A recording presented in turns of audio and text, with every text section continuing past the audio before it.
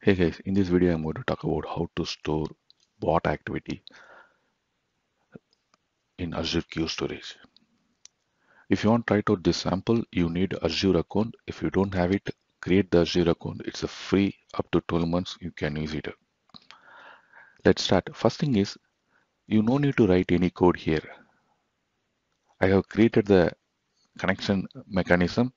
You can just drag and drop it and pass the required parameter. Automatically the activity is stored into the Azure Queue Storage. At the moment, this package is not published in the NuGet.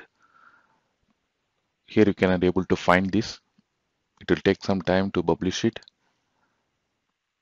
but I can provide the NuGet's path where you can download it, so you can change it into the local. You can put into the local server and you can start using it.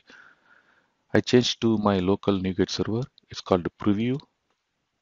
It's nothing. It's one of my local drive. Click this one. Install the package. Let packet get installed. Meantime, we go to the Azure. Here, the storage account I have created one project Composer Demo Store. You can see there are four different kind of storages available. We are going to use the queue storage. This one.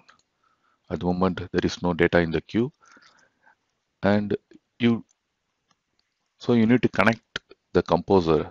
You need to connect the storage account. For that, you need the connection string that you can find in the access key.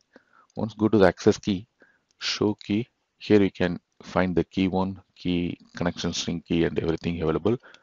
I'm going to use the key one, the connection string. I copy here and go to composer. Meantime, yeah, the package get installed. Go to main application where you want to, okay, which activity you want to store it. You can just drag and drop this component. We can start use it. Let it store into the unknown intent. The unknown intent, go to add node and you can see the menu Azure, submenu queue and activity. Click this one, store activity Azure queue storage. So we just add the component here.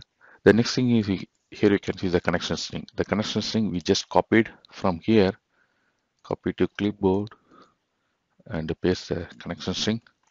Next, our queue name. Okay, under which queue your data should be stored. So you have to provide the queue name. The queue name should be the lowercase.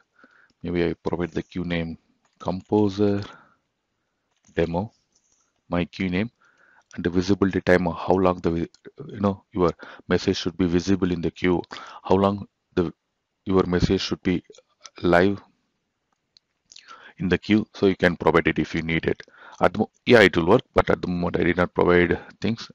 I directly jump into the last property, result property. So result property gets stored in the dialog.result. We'll display this result. Send response dialog.result. That's it. Start the bot. Let bot start. Meantime, we go and confirm it. There is no queue under the Composer demo. My storage account is called as Composer Demo Store. My queue name, no data is available. Go to Composer, open web chat. Welcome to your bot. I send message, hello, hello queue. Here you can see we get some response from the component, activity, message ID, instruction time, when get the message get expire, and the pop receive time, next visible. This data is a queue related information. I'll show it in a minute. So we go to Azure and we see the data gets stored or not. Azure portal queue, just refresh it. Here you can see our queue is a composer demo. Once you open this one, inside you can see the message ID. This is ID 8978 something like this. This information, this one, your message queue ID, and when get injected and expire time, everything is available. This one, instruction time, expire, those information. This is a complete bot activity, this information. Maybe I try to copy and show into the notepad.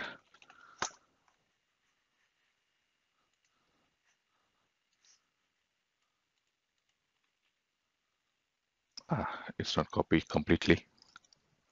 That's fine. This is the idea. So if you want to make the confirmation, we send another message.